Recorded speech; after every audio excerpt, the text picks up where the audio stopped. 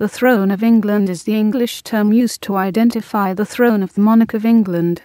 The term can refer to very specific seating, as in King Edward's chair, which has been used in the coronations of British monarchs for 8 centuries. The term may also refer to the specific chair used only by the monarch at the state opening of Parliament for the delivery of the speech from the throne.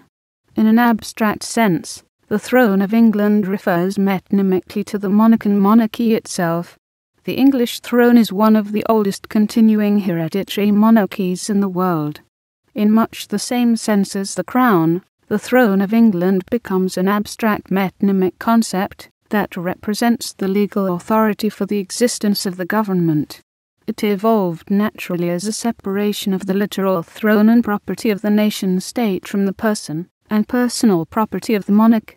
The modern queen or king is a constitutional monarch, and the 20th century governmental policies of devolution have accorded new emphasis on the throne of England and the throne of Scotland.